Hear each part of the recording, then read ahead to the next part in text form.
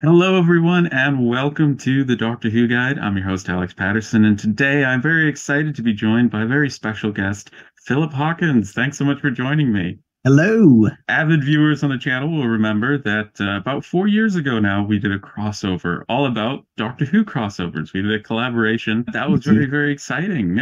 It was so long. It feels so long ago now.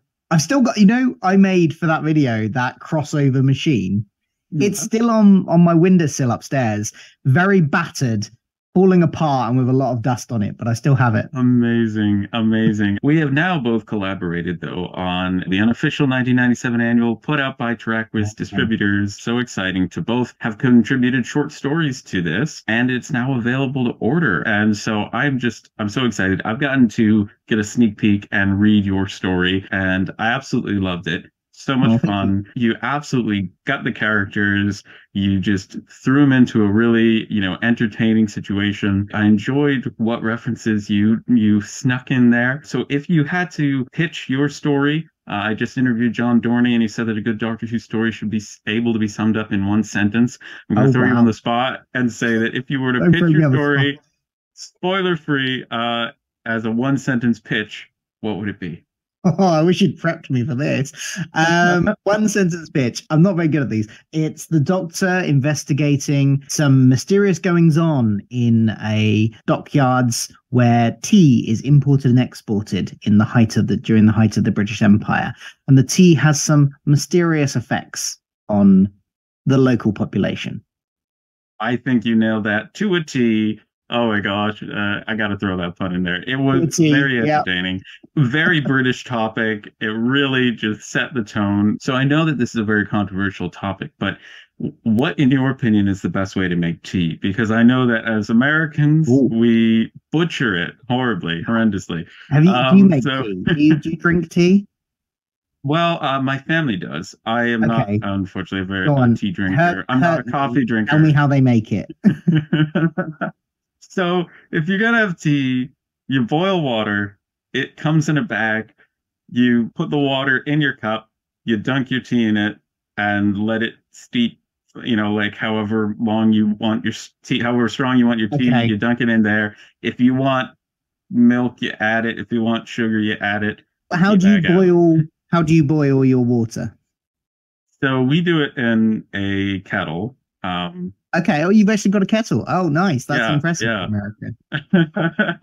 We will also microwave a regular. Oh no! We will microwave. That's the cardinal sin. Never microwave. It saves time. No. See, the kettle. I understand that kettles aren't prevalent in America, and there is I think there's a voltage issue. Your electricity has a lesser voltage, so you can't they don't actually work as well anyway. So I understand that. At least do it on the hob. And yeah, you don't pour the water in the cup and then put the tea bag in. You pour the boiling water over the tea bag. Okay. So put the tea bag in the cup with nothing else in it, then pour the water on top. And there's debate about whether or not you add the milk before that or after that. But there you go. Right. That's my British take on tea. Well, never microwave it. That's the sacrilege. Never. All right. Well, I should say, we do have. It's not an electric kettle. I am not a tea drinker, not a coffee drinker. I'm a little child who likes hot cocoa, and that's what I'll drink on the regular. But your story involved mysterious going on with tea. Was that the original pitch that you got? Were there some ideas that you batted around when you reached out? No, it was actually somebody I knew who had written for these unofficial annuals before and was involved in this one. Said, "Oh, I know you like the Eighth Doctor. Would you like to pitch for this annual?" And I was like, "Yes, absolutely." And I basically took what had been my outline for a Paul Spragg entry from Big Finish that obviously hadn't been successful and reworked that. Because originally it was a Eighth Doctor and Charlie story in my original pitch to Big Finish for it. So obviously I needed to change that because this annual the remit was that all the stories had to have Stacey and Sard in it. But the original story kind of came about because Charlie was in it originally. And my original idea came just off the back of her being the Edwardian adventuress and me thinking, and it just kind of sprung into my head, oh yeah, East India Company, that's all around about the same time. Might be interesting to do something tackling that. And, she would be a avid tea drinker as an Edwardian person. So it kind of sprung off of that. And then I just sort of reworked it to have Stacey and Sard in it instead. Which I think you did to a very good standard. It was very enjoyable in the way that you utilized them, gave them things to do. I mean, historically, that's always been a difficult balance with more than one companion in the TARDIS. We saw in the Fifth Doctor era, they would literally, write out a companion for the episode because giving them too much to do would distract from one of the major plot lines. So are you a fan of the multi-fan TARDIS structure, or do you prefer Doctor and one companion?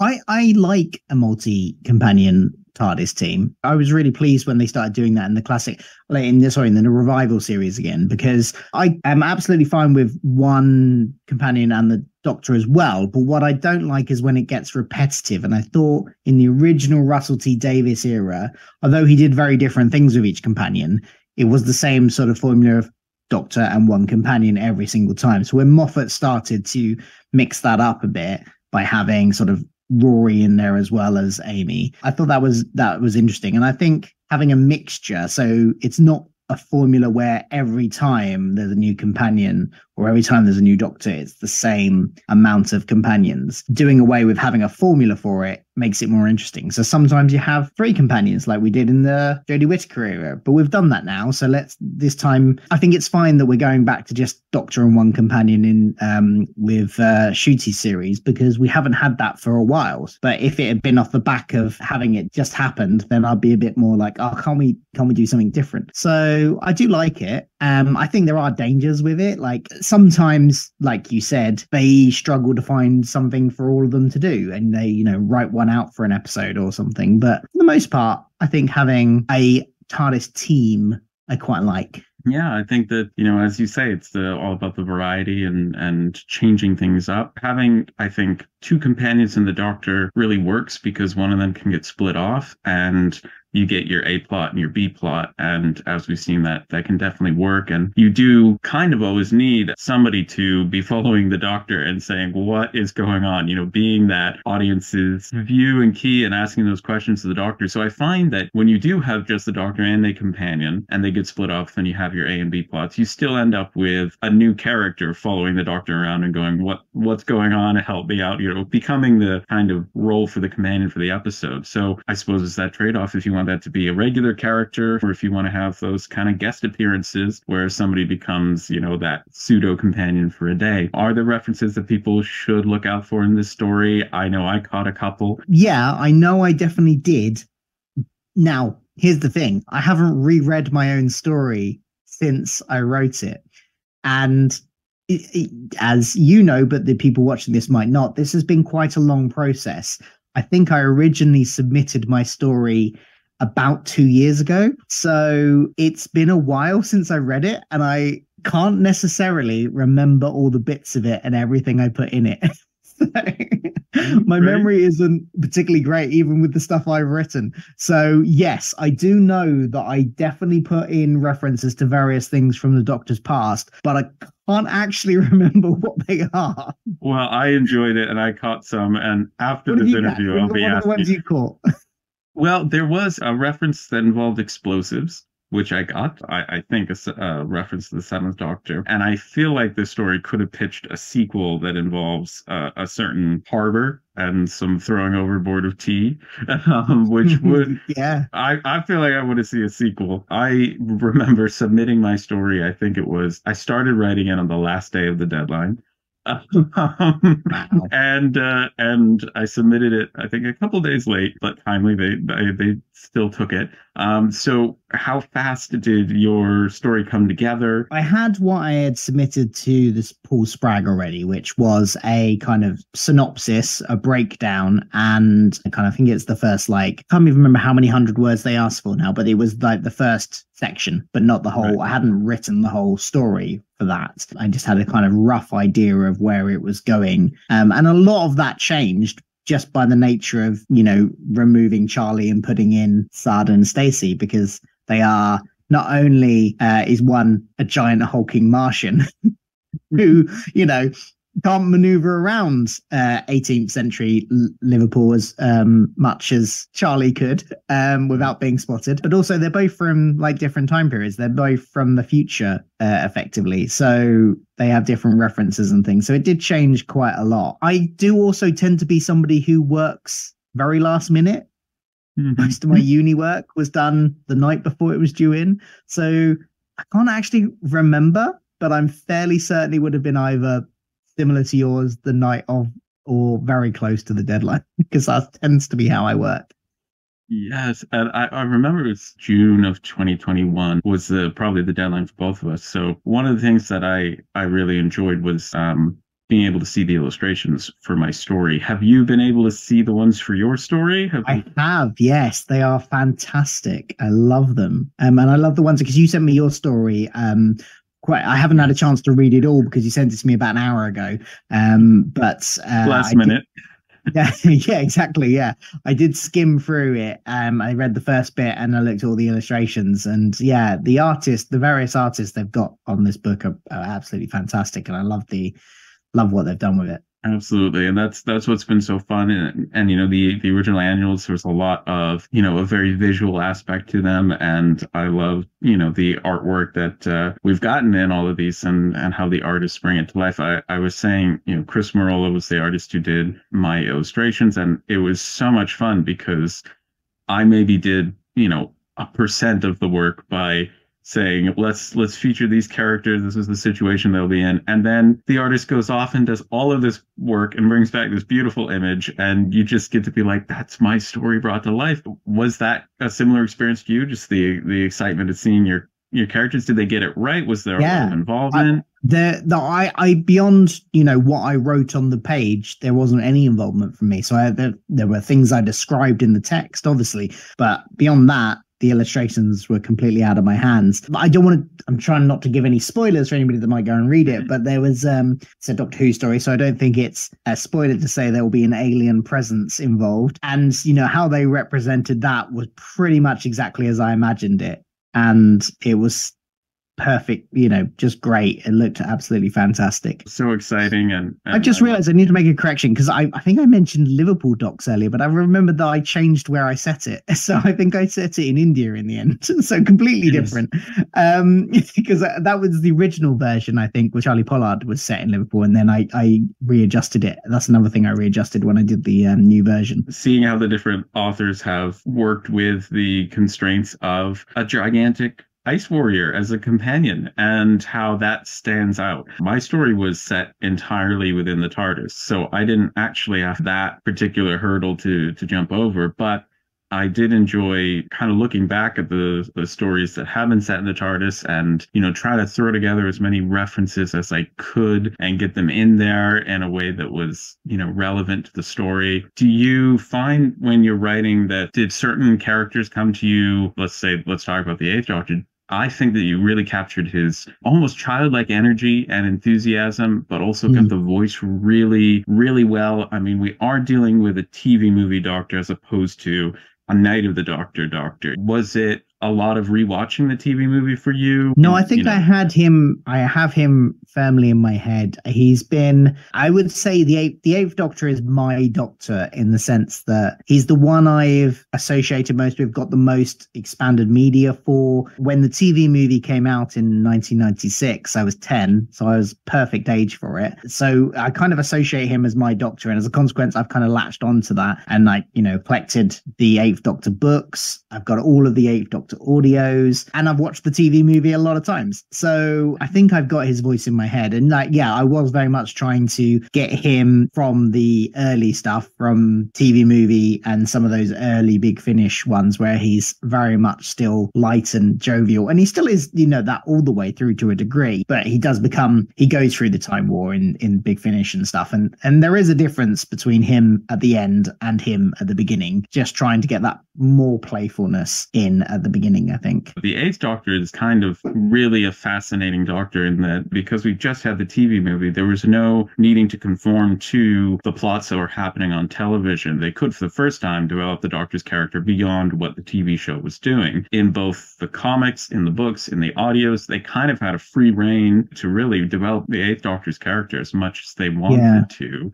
And I think, and I think beyond just it being me being the right age when it came about, just having that narrative gap, that huge unknown period of time in the Doctor's life, that was really interesting. More so than the stuff that came, like the expanded media stuff that came. You slotted in between existing other stories, like a Fifth Doctor story that comes between, two Fifth Doctor TV stories, because you can't get much character development in something like that, but you can in the Eighth Doctor life because it's all unknown and we don't know what happened to him in that time. So we can get a lot of character development, and different media have gone different ways with it. If I ever finish the Eighth Doctor and actually consume all of it, and I've still got loads of the novels to read. I've never finished reading the novels. I've got comics to read still and various other things. I think I've listened to all Big Finish. But my next thing would be to then go back and go, well, okay, what stories are set after Survival for the Seventh Doctor? Because that's got a similar thing to it in the sense that it's kind of an open book. Yeah, we know where he ends up in the beginning of the TV movie, but between the end of Survival and the TV movie, that could be centuries of him developing and changing. And he does, from what I gather through Big Finish and the Virgin New Adventures novels, a lot of that happened. I've never really delved into those, but I'd like to once I've finally eventually finished the Eighth Doctor. There is so much out there, and you're absolutely right. I mean, it was essentially that period between 1989 and the new series in 2005 was, I mean, it's collectively called the wilderness years. And I think that in some ways it can, looking back, feel very sad because, Doctor Who was canceled, it was off the air. But I think in a way it was almost a renaissance, with those novel series, with the Seventh Doctor, and of course Big Finish starting up with their audios. There was so much that was done to develop those characters, and it'll give you quite the headache trying to put them all into chronological order and make them all talk for themselves, because it's almost a joke in Eighth Doctor timeline making, the amount of times that his memory gets wiped, that his adventures get rewritten or even directly contradict. Would you ever attempt a marathon that included books, audios? Yeah, I would love to. Oh God, I might have to be when I'm retired because it would take so long. But I would love, I do have, and I've spoken about this before on various interviews and things. But I would love to one day create what I would call my Doctor timeline bookshelf, and it would have every story of the Doctor in chronological order, but particularly the Eighth Doctor was where I'd start. So, you might have books interspersed with DVDs and novels and comics, just wherever they fit in his lifetime. So it's like his timeline, his chronology in order. And yeah, going through that would be interesting. It would take a hell of a lot of time, more time than I have at the moment, spare to do it. I can't even get through the Eighth Doctor novels at the moment. I've gotten back in after about a 5-year break of not reading one. I've picked one up recently and I'm now reading one again. So I'm going to try and power through and finish them. But that's taken me so far. I started reading the Eighth Doctor novels in 2005. So it's taken me a while to get about halfway through because I've taken long gaps. Well, but for reference, that's there's about 70. Am I correct? Something like that. Yeah. You can listen to an hour-long audio in an hour, obviously. But as a reader, I tend to go at about, I don't know, a page a minute. You can do other stuff while you're doing it. You can't do anything else while you're reading a book. I listen to Big Finish audios while I'm doing the washing up, while I'm driving the car, while I'm on a train to work. But I can't, well, I can read a book while I'm on the train to work, but can't do it while I'm washing up, can't do it while I'm driving. So there's more opportunities to get through the Big Finish stuff than there is the books. It just takes more dedication and time. Wouldn't it be lovely if they had Paul McGann do audiobooks of the Eighth Doctor adventures? Oh, yeah, that'd be good. Yeah, anybody who's ever tried to read a book and do the washing up knows that doesn't work. As soon as you need to turn the pages, you're in trouble.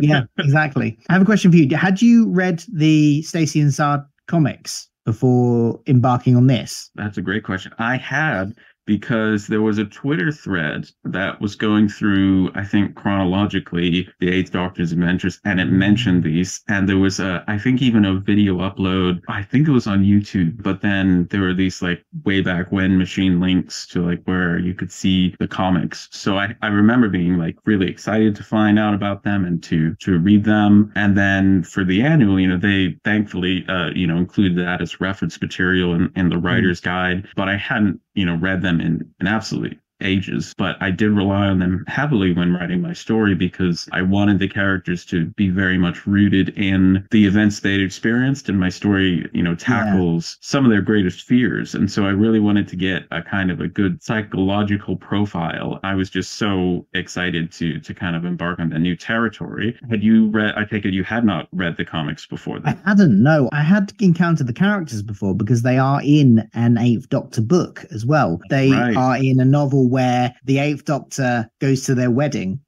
I believe.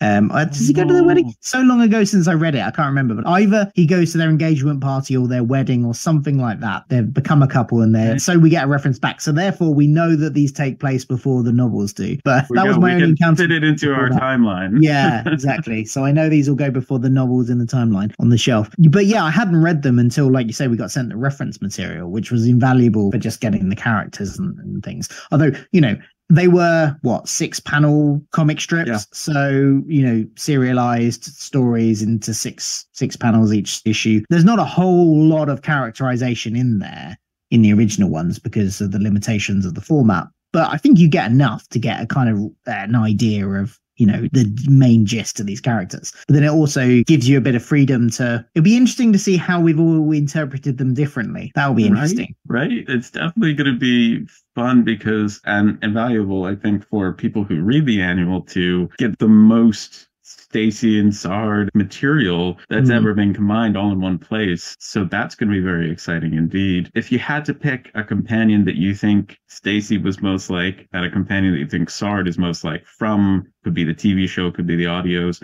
Sard is kind of like so-and-so. I don't know. Well, Sard is he's very unique. Very. I don't know. Is there anybody else like Sard? I've not read it, but didn't somebody have a Cyberman companion once? I guess that was that the Eighth Doctor as well? That was in the comics, yeah, with the Eighth Doctor. So maybe that, just because they're unique. Stacey, she's from the future. She's got a bit of a kind of like adventure spirit about her. I don't know. It's who would you say? I think a bit of Amy Pond, in kind of the adventurous spirit, and obviously maybe just because Amy fell in love, so I think that's definitely there. I think if you take maybe just because I'm coming up with this, as you say, on the spot with these, I think Amy and Rory are kind of a good image of the double act, because I think that, Rory's very honorable, very head over heels in love with Amy, would do anything to protect her. I think that is kind of a good reference for Sard if Rory was an ice warrior. Yeah. Well, he's been an Auton, hasn't he? If you could pick another year for any of these annuals, because obviously we got the 1997 annual, what would be another year that you would fill in the gap? For the Wilderness years, there were yearbooks. But maybe between 1997 and 2004, what sort of a year would you pick? Would you do like a millennium one, like a 2000 annual? That would be good. So, because the thing with this one wasn't it? They picked Stacey and Zard partly because in that year, that was what the Eighth Doctor was doing. He hadn't got to the books yet. I don't think he definitely hadn't got to Big Finish. So that's what the Eighth Doctor was doing. So what would the current be for? I suppose it would be kind of predominantly Big Finish or the EVAs. If you were to do like with Charlie, I think it would be cool to do a book that year with Storm Warning came out. And that was 2001. So the annuals would be set. They're titled a certain year, but it's all about the year prior. So the 1997 annual comes out in 97, but covers everything that happened in 96. Yeah. So I think something with either Charlie or something with when Sam and Fritz Kriener were both on the TARDIS. So because for a while on the books it was just Sam, and then it was Fritz joined as well, and I think they were quite good together. Yeah, so Storm Warning was 2001, so that would be like a 2002 annual. First appearance of Fritz Kriener was The Taint. The Taint, and that came out 1999. So again, that 2000 annual would be fun to see. Eighth Doctor, Stacey and Sarah decide. Where do you see the future of Doctor Who? There's so much going on. We've got the 60th coming. We've got David Tennant back, 14th Doctor. We've got, the 15th Doctor. Have you seen the pictures of the outfits that they had for... They look so good. Yeah, the afro and the sharp suit. He looks great. He just looks great in almost everything. Like, at some point, I'm just going to have to do a ranking of his various outfits, because it seems in his first series, he's going to have a different outfit every episode. And such a fun idea. It looks just so good. I think that's his best one so far. I just love it. The sharp blue pinstripe suit with very 70s with the big lapels, the hair. I'm looking forward to that episode, because the speculation is that that's going to be the same episode that Jinx Monsoon is in. And of course, her costume got revealed the other day as well, with the piano kind of motif on it. And the speculation is that it might be a musical episode, not confirmed, but speculated. I would love that. It seems... musical episodes of TV shows are very Marmite, in the sense that you either love them or you hate them. And I love them. I love Buffy the Vampire Slayer Once More with Feeling, that musical episode. I love The Flash's musical episode. It's The Flash. But I'm a big musical fan anyway, musical theatre fan, so I'm going to love that stuff. I like it best when it's an original score, they're brand new songs. Like, I don't really want them to do a jukebox musical where they just use pop songs and sing pop songs. So I'm really hoping it is a musical episode, and it's a full-on musical, not just like they sing one song, but it's like the whole episode is them bursting into song. I want that. I want that too. I want it so bad. I'd love to see a Doctor Who musical. Have you heard the remake of a Modern Major General from the Colin Baker sings in a Big Finish audio? No, I haven't. Is that from I've not heard of it. Is that from the Pirates one? Yeah. Yes. I've heard that's a musical. Worth a listen, and trying to sing the lyrics that they rewrote to fit that in. I mean, it's already a very, difficult song to sing, but to rewrite it in that way. Oh, amazing. Right. I love that you've always been, I think you've had a beat on Doctor Who news and always been a little bit more in touch with it than I have, or at least when I see your videos, I'm like, so much of what's going on. And I tend to just know the latest. So if you could give one tip to anybody who's watching for how to keep up with the latest Doctor Who news. I just get it off of Twitter. It's all it is. I just keep an eye on Twitter, and then I see people talking about it, and all the BBC releases some pictures, and I'm like, right. And I've got the benefit of the fact that at the moment I'm a large amount of the time I'm working from home. So if something releases in the morning, if they release some pictures, I can use my lunch break that time to go up into my room and record a video, which, if I was in the office, I wouldn't be able to do. So I've got that advantage. That's probably why you think I get them out quickly, because I just use my lunch break to make the video, which I'm in a fortunate position to be able to do. Does make a lot of sense. I mean, being in the US, I'm 5 hours behind you. So I've got to wake up early. That's true. A lot of stuff I'm guessing just gets released in the middle of the night for you. Yes. Forbidden Planet's merchandise launches happen at 9 a.m. in the UK, which is a very reasonable time to send out an email or a newsletter. But I end up staying up till 4 in the morning, which is getting up at 4 to be there for the news. I really appreciate all this time that you've spent talking about Doctor Who and your writing. I loved your story. I am so excited for it to be in the same annual. I'm honored to be in the same annual as your story. One last question for you. If you could write and insert an episode into any season of Doctor Who, which season? But the catch is you'd have to swap it out for an existing episode. Oh, okay. See, that makes it more difficult, because I was just going to I kind of really want to write for the 8th Doctor, and there isn't a season for the 8th Doctor, so can I replace the TV movie? Can you rewrite the TV movie for us? Yeah, I'll rewrite the TV movie and do something completely different. I don't know. There's a petition to change a line about being half human. I know. No, I'd fully embrace that just for the. You'd make it 3/4 human. You'd say he's fully human. Yeah. Actually, he's been human the whole time. Just don't worry about it. I really like Peter Capaldi's Doctor as well. I'd say he's my second favorite Doctor. In a way, he's kind of joint first with the Eighth, but I just have more like emotional connection to the Eighth. Yeah, probably maybe a series 10 episode. Quite like Bill as character. Mind you, I like Jenna Coleman's character as well. But yeah, I'll go with series 10. I don't know which one I would take out. The annoying thing is, it's a really strong season, so it's really hard to go.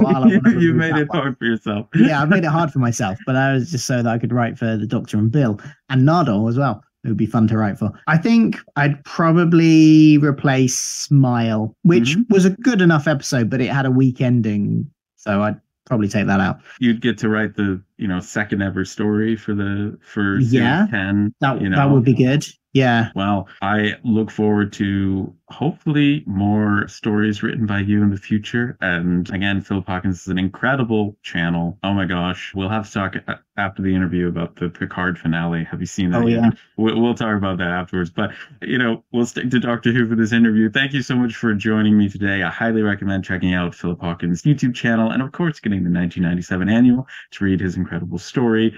Thank you so much for joining me today. Thank you. Thank you for having me.